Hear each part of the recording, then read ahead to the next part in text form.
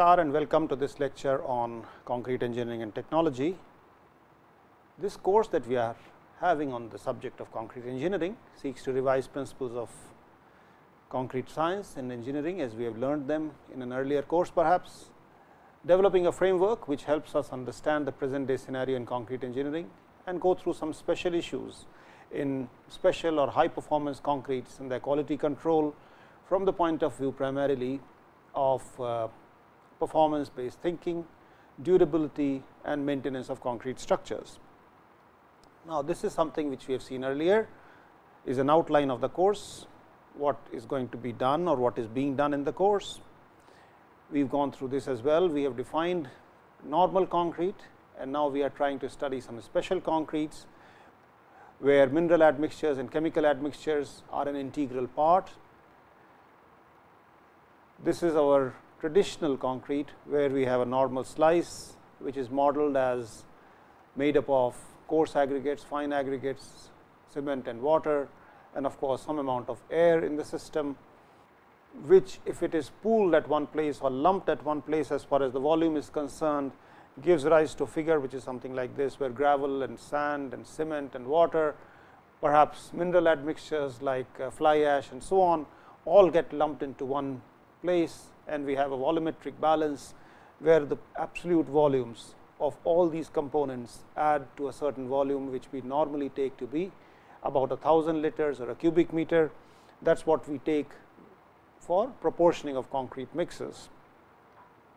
Now, this is the definition of paste, mortar and concrete, and we have seen the reason for changing them or modifying them, where we say that it is not only cement, but other materials which have a fineness close to that of cement may also be considered part of the paste, as far as the properties of fresh concrete are concerned in some form, even though those other mineral admixtures may or may not contribute as effectively as cement as far as the strength development is concerned. Similarly, as far as sand is concerned,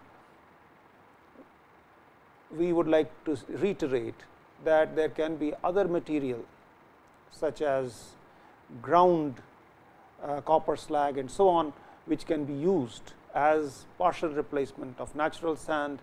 The idea basically being that the properties of that material should be as close or should be close enough to that of natural sand or normal sand as it is used in ordinary concrete constructions. In fact, the similar statement can be made as far as coarse aggregate is concerned, because there is always a possibility that somebody would like to use recycled aggregate and so on as coarse aggregate, and therefore, that helps us reduce the quantity of naturally occurring coarse aggregate or rock, or sometimes use concrete or make concrete only with artificial coarse aggregates. So, this definitions which we reiterated or which we stated at the beginning of the course in terms of normal concrete construction is the one that is now under review when we are talking of special concretes. And we have talked about self consolidating concretes, and we have seen how some of these new materials or mineral admixtures are used, and their addition, how it affects or impacts the properties of concrete. Now, continuing from there, we get back to our discussion on special concretes, where we are interested to take a look at how a concrete becomes a special in terms of materials and proportioning, in terms of the mixing method, the transportation method, the placing method, or the kind of vibration which is carried out, the kind of curing which is carried out and so on. So, we have basically stated that for all these processes there is a certain normal range of operation, and anything beyond that is something which will make the concrete or the concreting operation as special. So, we have seen that kind of a thing happening in the case of self consolidating concrete, and we also discussed this matter when we are talking about high performance concretes. Now, today we are continuing our discussion. Now, these are some of the special concretes or the concreting operations that we have talked about: use of self compacting concrete, fiber reinforced concrete, mass concrete. underwater concrete, roller compacted concrete and shotcrete. So, these are some of the examples which can be considered as special concretes or concreting operations. Now, in our discussion today, we will talk largely of fiber reinforced concrete, having completed some kind of a discussion on self compacting concretes earlier. Now, fiber reinforced concrete or FRC is used to increase the tensile strength and toughness of concrete. We will talk of these properties and their exact definitions as we go along in the discussion today. This concrete or the FRC involves the use of short, discrete, randomly distributed fibers within the concrete matrix. So, these short, discrete, randomly distributed fibers are an integral part of the fresh concrete, and when the concrete is placed, these fibers are placed along with it. It is different from the classical reinforcement of concrete, where the steel bars are placed separately and the concrete is poured around it. In the case of fiber reinforced concrete, as we will talk about today, these short fibers are part of the concrete. The traditional reinforcing bars or the reinforcement may or may not be there in the concrete structure, depending on the particular application that we are talking about. As far as the applications are concerned, we will see them later on in this discussion. Fiber reinforced concrete finds applications in shotcretes, slabs, precast concrete products and also repair works to avoid spalling of concrete from repaired structures. Now, how the presence of these small or short discrete fibers helps as far as the properties of concrete, and for example, what is mentioned here is in terms of avoiding spalling or falling off of the concrete in the case of repaired structures. How that really happens is something which we need to talk about, and we will do that in our discussion today. Now, once again, let us take a look at this slice of concrete, and in addition to the coarse aggregate and the mortar and so on, which is present in a normal concrete, we also have the presence of short random fibers as part of this matrix in a fiber reinforced concrete. This here is a picture of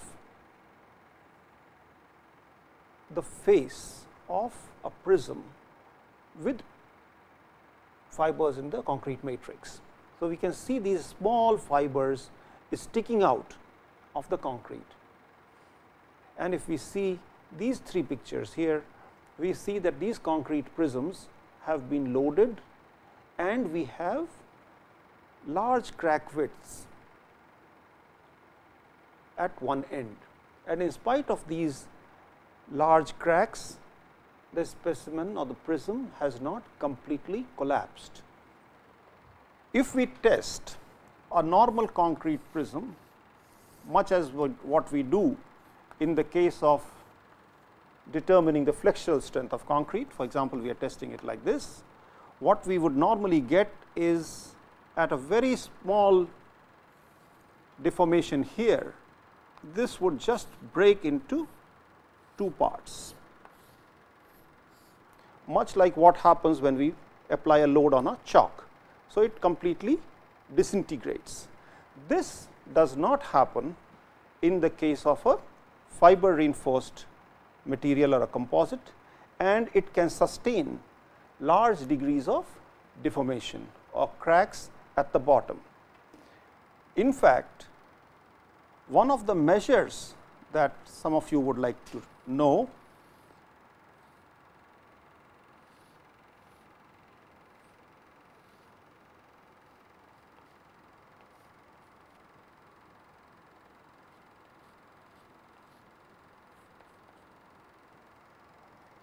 in fact, this is an exaggerated version of how a fiber reinforced concrete prism would behave when it is loaded in flexure. So, in spite of these large cracks being formed here, because of the presence of these fibers, the specimen does not completely collapse. So, continuing with our discussion as far as fiber reinforced concretes are concerned, it can be considered to be a composite material made of traditional concrete or normal concrete, which is mixed with short, discrete, randomly distributed fibers, and there is a meaning to each of these words: short, discrete and randomly distributed. The fibers, as we will see later on, are basically short, they are discrete, that is, the fibers do not lump together, they do not behave as a group together and so on, and they are randomly distributed, that is, in all the three directions. We do not take any special care, or we do not use a method by which we seek to orient the fibers in a particular direction or two directions and so on. So, if we do that, that is also possible, but in our discussion today we will confine ourselves to a situation where the fibers are randomly distributed and we have not taken any measures in order to control the direction in which the fibers are oriented, because it is really the direction of these fibers which controls or governs or determines the property of concrete in that particular direction.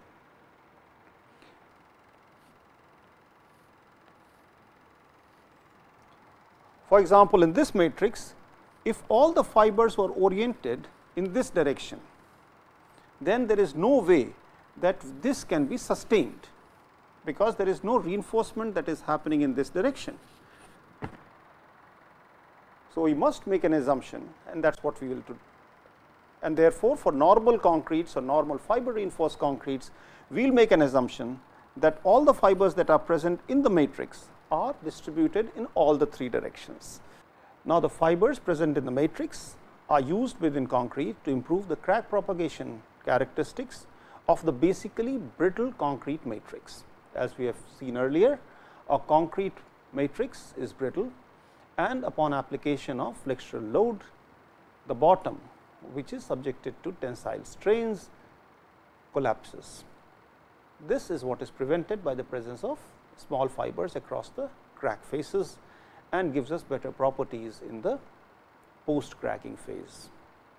Now, as far as the properties of the fiber reinforced concrete are concerned, they are governed obviously by the properties of the concrete itself, which is governed in turn by the water cement ratio, the maximum size of the aggregates, the amount of sand used, and so on and so forth, and then the properties of the fibers. And the properties of the fibers are related to what material we use as far as the fiber is concerned. It could be steel, glass, carbon, polyethylene and so on. The shape of the fiber, indented, crimped, plane, the size, which is the length and the diameter of the fiber, the total content, which is usually expressed in terms of volume, and orientation and dispersion. So, these are the kind of parameters based on which we can estimate or determine the properties of a fiber reinforced concrete. This here is a diagrammatic representation of matrix concrete and fibers. So, in this picture here we are showing continuous fibers. So, the fibers are long and continuous and oriented in a certain direction, and we have concrete matrix surrounding it. Whereas, in this case we have short discrete fibers which are randomly oriented, and we are talking of this particular picture as fiber reinforced concrete, as we shall talk about today. Now, small introduction to the theory of strength of brittle materials. We will not go into too much detail on this. The Griffiths theory tells us that the tensile strength, it is basically related to the size of the defects which are present within the material, which is C, and of course, E and gamma, which are the constants. So, as far as concrete is concerned, it has a low tensile strength due to the existence of a large amount of cracks in the matrix. So, the concrete itself is brittle because we have a very large value of C, that is, the defects in concrete are many and very large. And now, if we are able to reduce the size of cracks within the concrete, the tensile strength can be increased.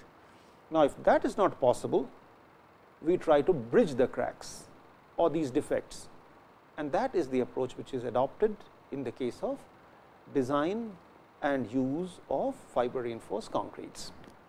This here is a clearer picture of what I was trying to tell you, that when it comes to fibers and concrete being put together, this here is the defect which will cause the concrete to have very low tensile strength.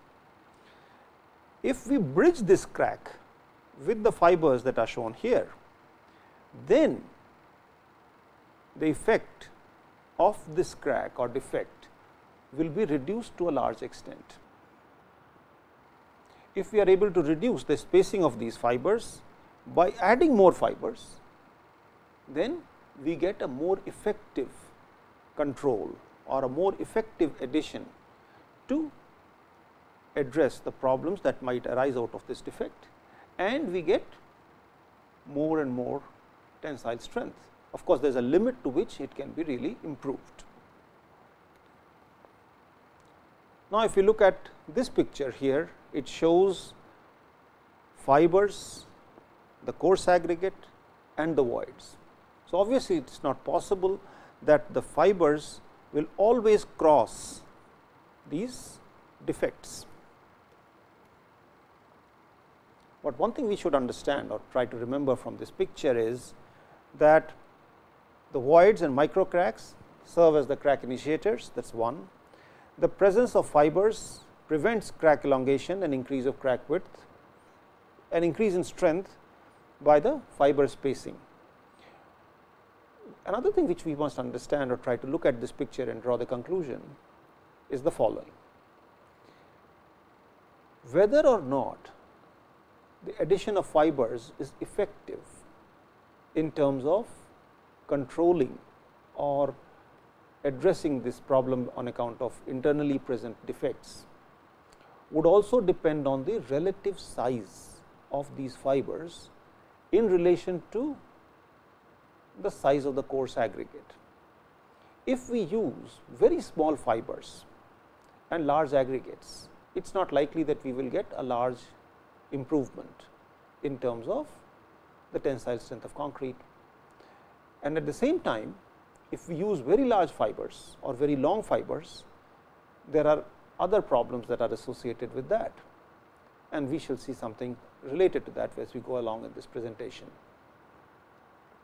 So, all things considered, the fiber length of at least 1.5 times the maximum size of aggregates, considering the ease of fiber dispersion, is one guideline that we can use. While a fiber length of 30 mm or more is generally recommended, and that is basically addressing the fact that for a lot of concrete construction, the maximum size of aggregate used is in the neighborhood of about 20 mm. So, 30 mm is a ballpark number, which basically says that as far as normal concrete construction is concerned, fibers which have a length of about 30 mm are good enough as far as their use is concerned in fiber reinforced concretes. Fibers of about 60 mm length with reinforcing effect are used in slabs. So, we can use larger fibers, but 30 mm is recommended. If we use 60 mm, the reinforcing effect is higher. The reinforcing effect of fibers essentially depends on the length of the fiber, and that is something which we will talk about a little later. Here are some examples on pictures of fibers, steel, polyethylene and so on. This is a normal slice of concrete or a slice of normal concrete with coarse aggregates embedded in the mortar matrix, and that is what we have been seeing in some of our pictures. Now, these are some of the fibers which are used as far as short fibers are concerned in fiber reinforced concretes. Now, these two are steel fibers, this is a glass fiber and this is a polyethylene fiber. So, you can see that these two steel fibers, this fiber here for example is a crimped, that is, it has a shape which is something like this. Compared to that, these fibers are straight, even though if we look closely, there are deformations on the surface to increase the bond strength. Similarly, if we look at the glass fibers, these are extremely short. Just for by way of illustration, they are very short, they are very small, and these are glass fibers which for illustration have been taken as very small, very short, and we can imagine that the reinforcing effect of these glass fibers as far as a concrete matrix like this could be very small.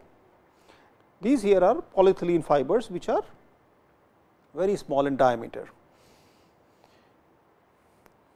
The aspect ratios and so on can be obviously calculated depending on the length and the diameter of these fibers. This is an illustration of how fibers tend to form and group as a ball when they are mixed with concrete. So, if we do not take special measures of ensuring that this ball is broken and individual fibers are actually dispersed within the concrete matrix, the effectiveness of fibers is very small, fibers that we use in fiber reinforced concrete, and this length is related to the maximum size of the aggregate. So, I will leave it to your intuition to understand how the aspect ratio is a very important characteristic in determining whether or not a fiber will be effective in terms of its ability to contribute to the tensile strength of concrete is concerned. This here is a simplified model for fiber reinforcement. If we have a fiber which is embedded in concrete the way it is shown here, half the fiber, that is L by 2, is embedded in concrete, half of it is sticking out, and a force T is applied to pull this fiber out. This is resisted by the development of bond of friction within the concrete, and that is to the extent of the surface area and the length of embedment. Now, there are three possible modes of failure. Fiber fails in tension, that is, the force is such that the embedment is very strong, but the fiber gets ruptured here. So, that is the fiber in tension. Then it can fail by way of interface in bond, that is, this bond here is not sufficient and the fiber gets pulled out from the concrete. So, this is close to a pull out of the fiber, and then there is the possibility of the concrete itself failing, that is, the fiber is very strong, the bond is very strong, and by pulling this out it causes failure along the concrete, or it causes failure within concrete itself. This is something which is very common, which we see in a garden, for example. Let us try to understand this with an analogy which we see in a garden. If we have a small blade of grass which is embedded in the soil and we try to pull it out, one thing that can happen is that the blade fails, that is, we have a failure here.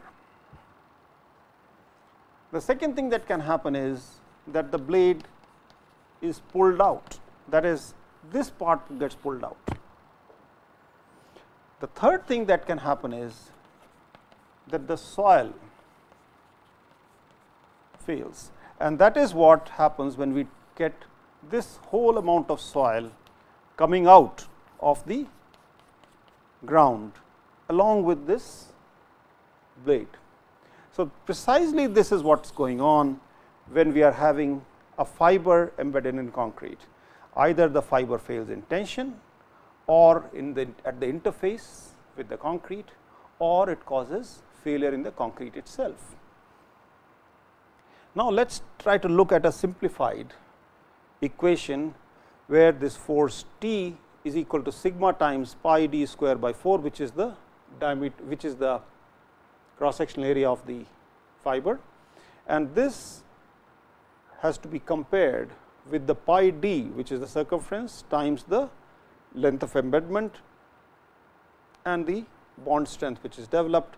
So, once we do that kind of analysis, we see that L by D critical, and that is the aspect ratio, is really related to the properties like this, which is the sigma, which is the tensile strength of the fiber, and tau, which is the bond strength for that particular fiber.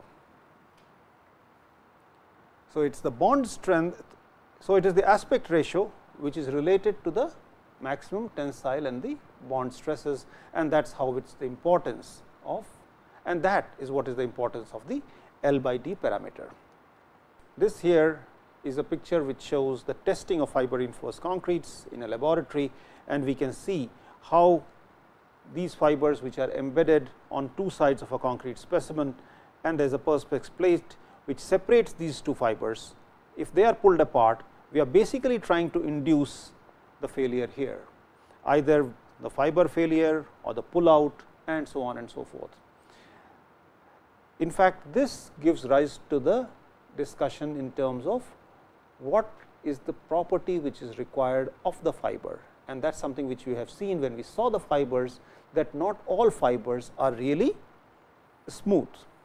Some of these fibers have some kind of crimping. So, the fiber really looks like this, or sometimes the fiber looks like this. So, these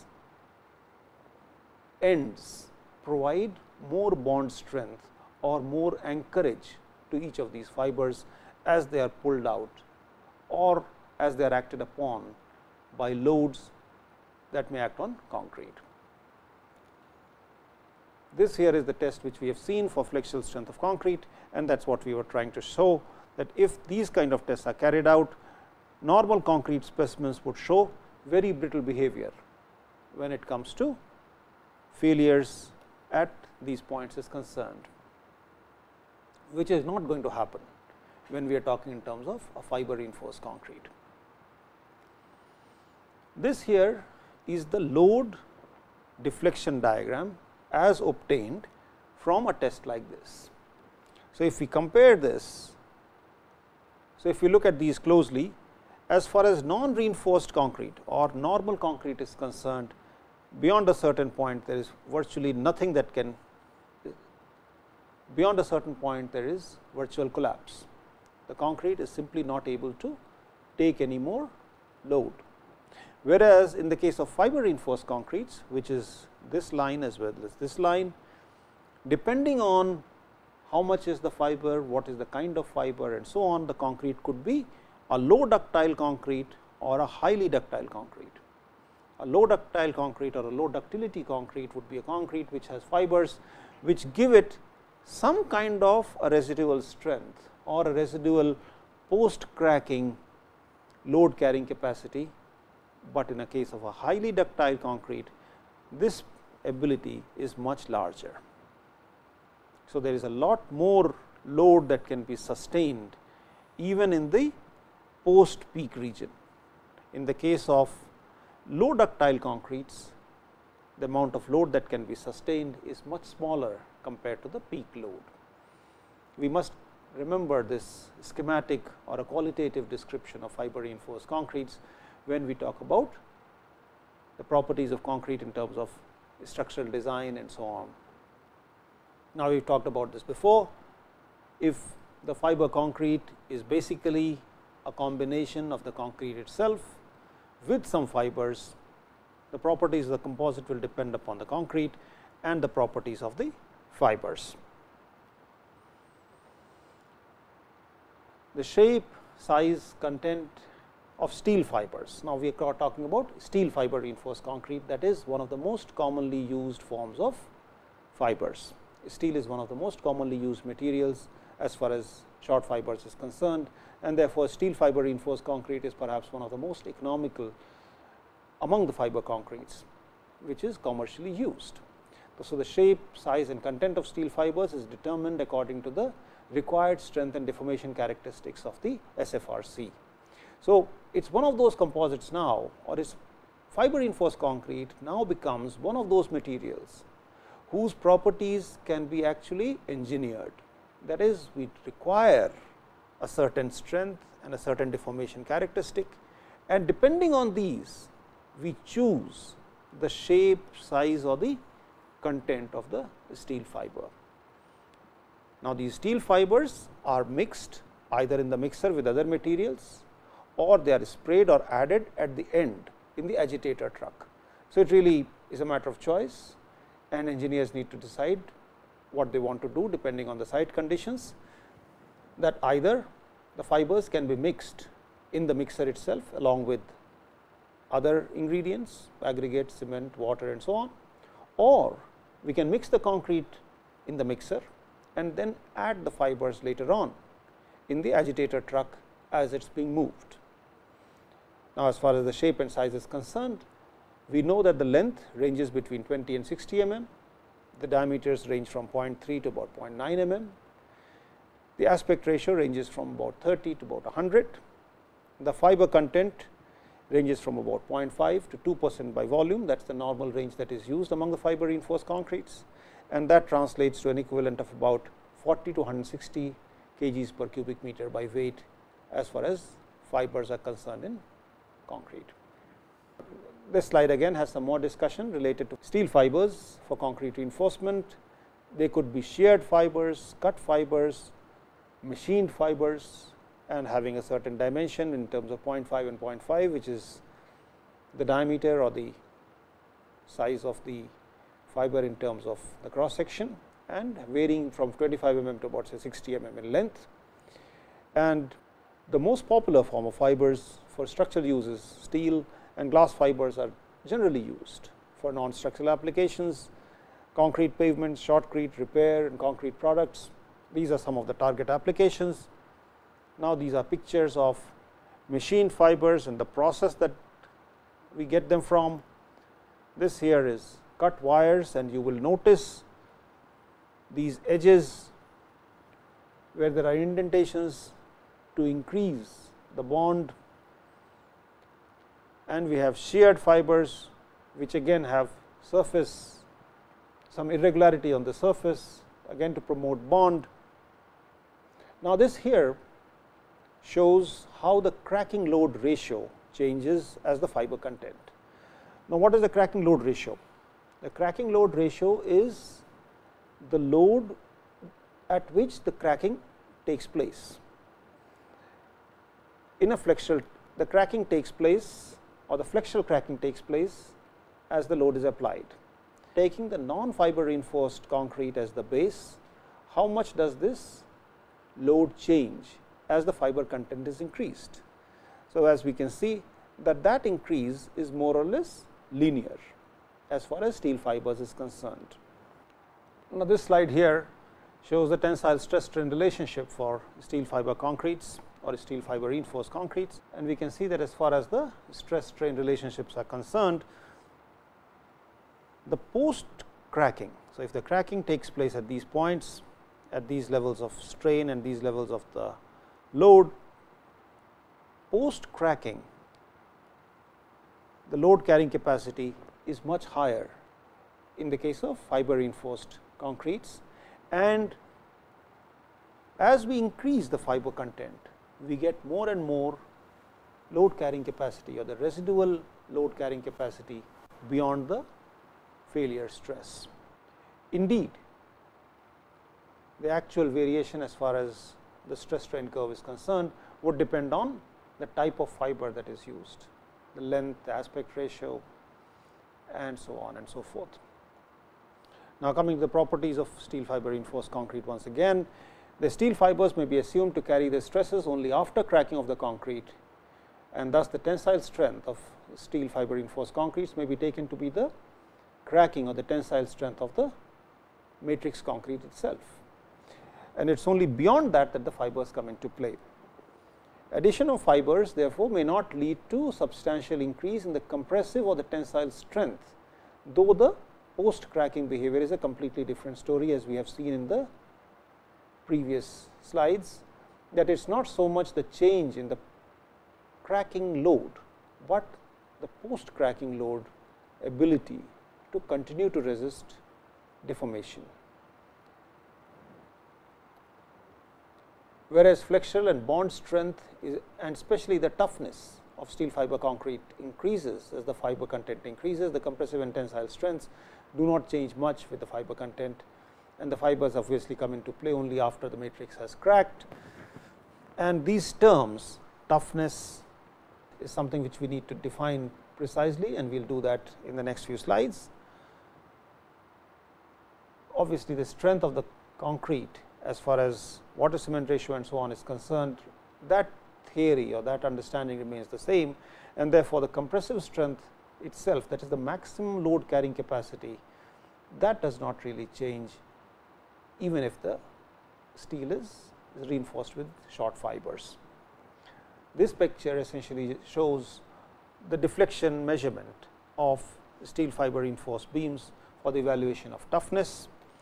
And as far as performance criteria is concerned, we can have some of these terms, that is the total toughness, toughness ratio, equivalent flexural strength, and the residual flexural strength ratio which is used. So, the total toughness really refers to this area under the load deformation curve measured up to a certain point or up to a certain level of the deformation or deflection.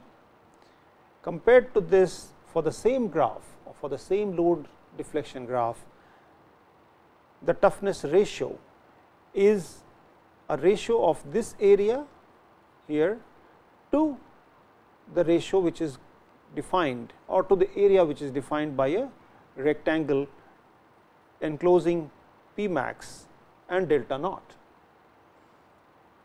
Equivalent flexural strength is nothing but this value here, which is defined in terms of this area being equal to this rectangular, the area enclosed by this rectangle being equal to the area actually under the load deflection curve. And similarly, we can define the residual flexural strength ratio in terms of a cyclic loading being a, we can define the residual flexural strength ratio when we carry out a cyclic test. That is, we take it to a certain level, peak load, bring it down, and the next time we take the load, at what point does it start reducing? That is what is the ratio we are talking about, the P naught or the P 0 divided by the P max, where P max is the maximum load sustained in the first cycle.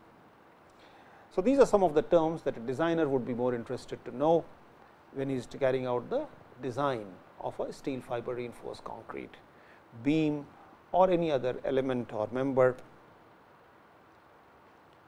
As I have mentioned before, the load deflection curves that we are talking about and which are at the center of our discussion in terms of the properties of fiber concretes are concerned, these would depend on the volumes of fibers. For example, this here is a variation if we vary the volume from 0 to say 2% or for the different kinds of fibers. So, there are these 5 kinds of fibers which have been used, and the area under the load deflection curve as measured up to any level of deformation here or deflection depends on the type of fiber or the nature of fiber that is used.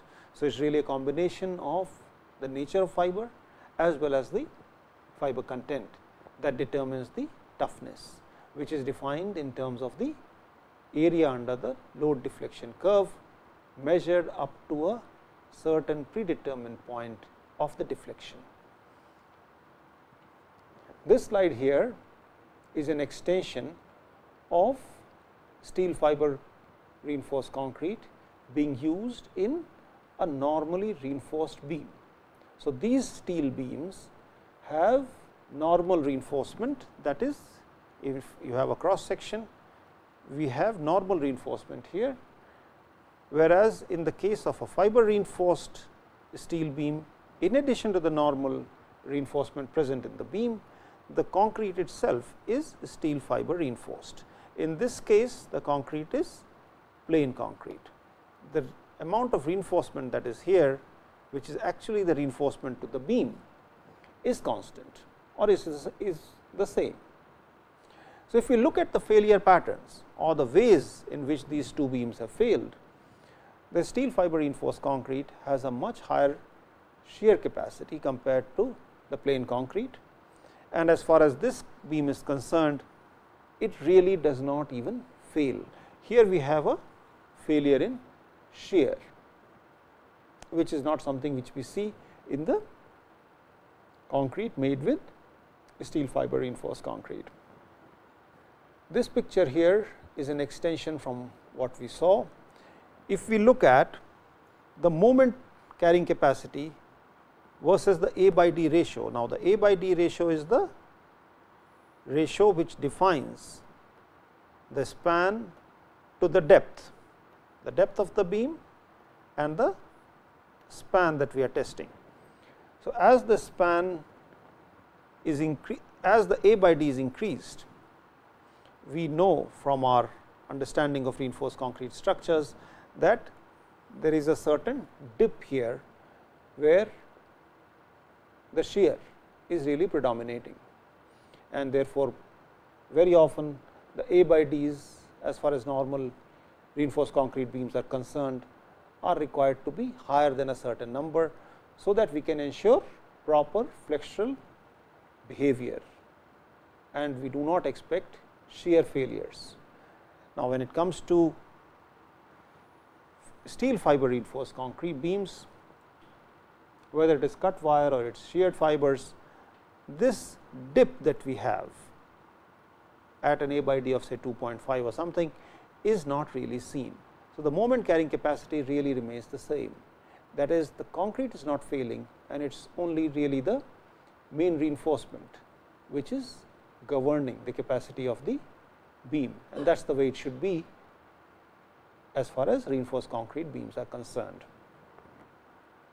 Now, this picture here shows the elements of design of a steel fiber reinforced concrete flexural member, where the top part is concrete and we have a variation of strain, stress and so on, and on the tensile side we have the force being taken only by the main reinforcement.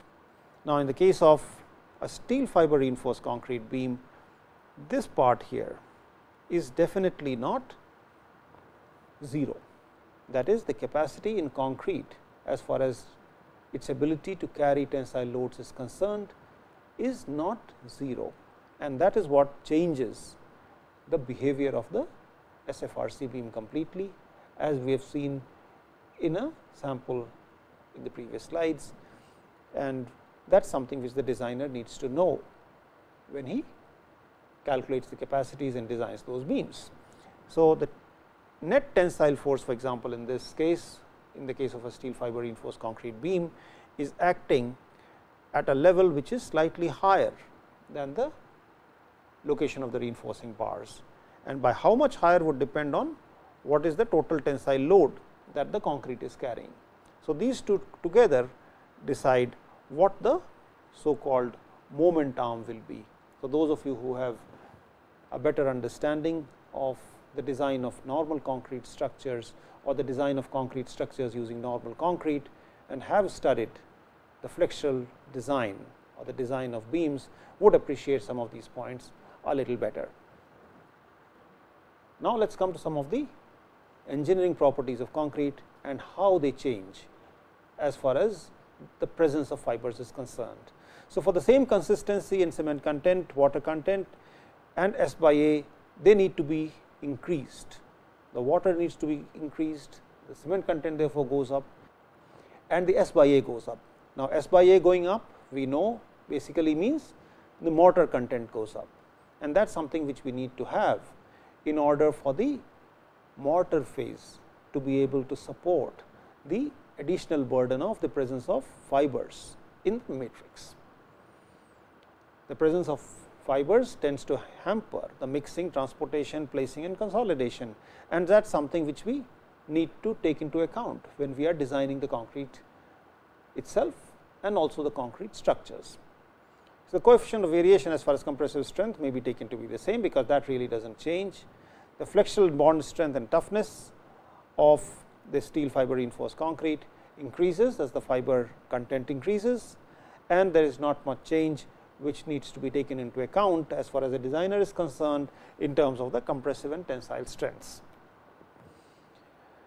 As far as considerations for fiber length is concerned, we have already gone through that, and we know that they should be sufficiently long compared to the maximum aggregate size to have the desired effect. If the fibers are short, their effect on the workability is smaller, and that is something which we would intuitively know.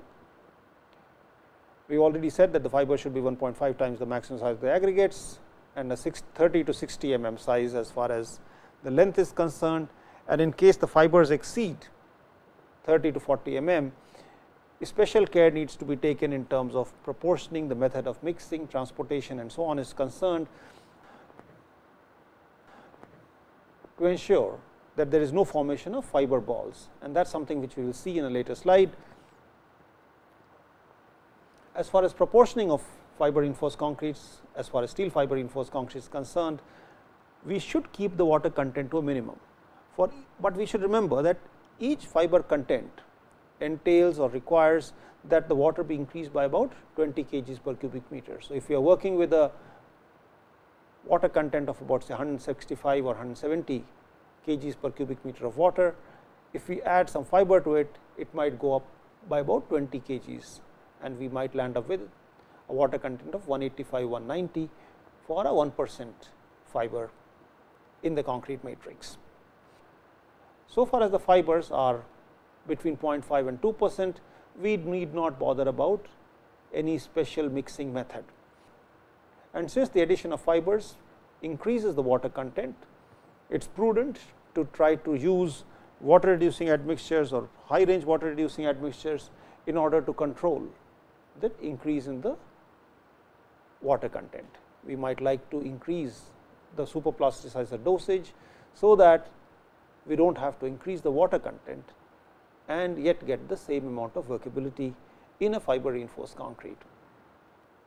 I have already mentioned that for the workability in fiber reinforced concretes, the sand aggregate ratio needs to be increased, that is, we need a basically higher amount of mortar in the system. The shape, size and content of steel fiber contents may be determined considering the strength and deformation that is required. A steel fiber reinforced concrete can be proportioned much in the same manner as we did with normal concretes, and keeping in view that is keeping in view things like workability and strength, and seeing how much is the initial water demand. But we must remember that high unit water content and the sand aggregate ratio could induce bleeding and segregation in the concrete, and also hamper the mixing, transportation, placing and consolidation, and these are things which we need to address when we try to talk in terms of proportioning of steel fiber reinforced concrete or a fiber reinforced concrete in general. As far as mixing and transportation is concerned, of course, the first thing to remember is that the mix should be thoroughly homogeneous. The mixing process should be such that we do not have fibers just in one place or the other. However, we need an increased energy to mix the fiber reinforced concrete, because the fibers add to the extent of energy that is required. So, the energy demand as far as mixing is concerned increases. In fact, it could be 2 to 4 times the energy required for normal concrete, and therefore, we may need to have force action batched mixers instead of gravity mixers. The time of mixing may have to be increased and so on, and that needs to be determined experimentally depending on the type of fiber that we are using. And we have already talked in terms of the addition of fibers through dispensers and so on. We should also make sure that when fibers are added in an agitating truck, the concrete should be mixed at high speeds to ensure proper dispersion of the fiber and its distribution throughout the concrete mass. And as far as the balling is concerned, we have already talked about it, and we will see later on. It may also be remembered that the pumping loads are greater than those for normal concretes, and therefore, the pipe layout that we use when we are pumping concrete from one place to another needs to be appropriately designed. The bends and so on need to take into account the fact that the concrete may not flow that easily, or it will require additional pumping effort. flexible pipe sections could be particularly vulnerable to abrasion because of the presence of fibers within the concrete.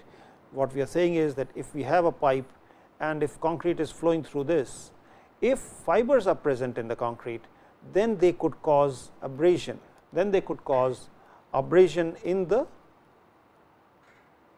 lining of the flexible pipe, and therefore, that is something which the engineer needs to keep in mind. The diameter, the material, the pipe thickness and so on of the pipes used in a pumping operation should be carefully chosen. This here is a picture of the fiber balling in the case of steel fiber concretes. So, we see that these are the kind of balls that the fibers may form unless precautions are taken to disperse the fibers throughout the concrete matrix. So, reviewing the properties towards the closure of the discussion: improved properties in terms of tension, flexure and shear, improved crack resistance, ductility and impact, high crack arresting capability reduces the crack width and improves fatigue strength of the concrete, higher compressive toughness at compressive failure and high flexural toughness at bending indicates its high resistance to impact and explosive loads. These here are some of the useful references for fiber reinforced concrete, and of course, we can continue our discussion. This list is by no means exhaustive, and a lot of published literature is available as far as fiber reinforced concretes are concerned. And before we close the discussion for the day, let us try to see what we need to do additionally in order to understand some of the concepts in fiber reinforced concrete systems that we studied today. First thing obviously is to study some of the fibers used in fiber reinforced concretes. Even though we saw some of the fibers today, that is not exhaustive. There are different companies which manufacture the fibers vary in their length, their diameter, the material itself and so on. We could study some real applications of fiber reinforced concrete from the point of view of mixed proportions, properties, etc. We have talked in terms of the effect of fiber addition in terms of workability, toughness and so on. There is a lot of published information which tells us quantitative details as to how much fiber addition leads to what kind of an improvement, or what is the quantitative scale of improvement in terms of toughness, increase in the cracking load and so on. Then there are of course codes which often give empirical formulae for estimating properties such as the tensile and the flexural strength.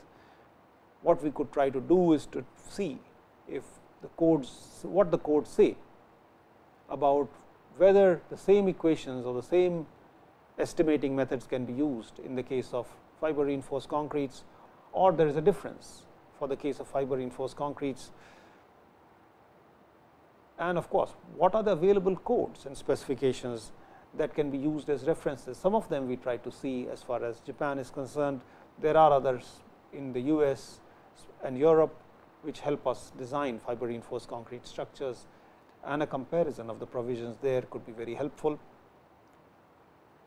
I would like to acknowledge my thanks to the JSCE publications which I have used in my discussion today, and of course, the permission that I have for using materials by Professor Omoto of the Public Works Research Institute to use that material in the discussion today with the course.